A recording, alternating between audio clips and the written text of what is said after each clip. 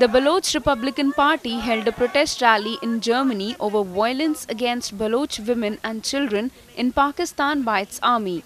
There have constant reports of protests all across the globe by Baloch people against the alleged human rights violation by the Pakistani Army.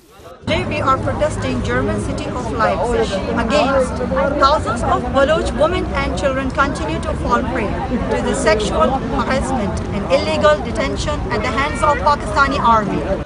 Earlier in the month, activists of UK-based Baloch and Sindhi groups staged a demonstration in front of 10 Downing Street, the official residence of British Prime Minister Theresa May, over extrajudicial killings and enforced disappearances being carried out in Pakistan. Pakistan is not. Pakistan is not. Pakistan is not. Pakistan is not. Pakistan.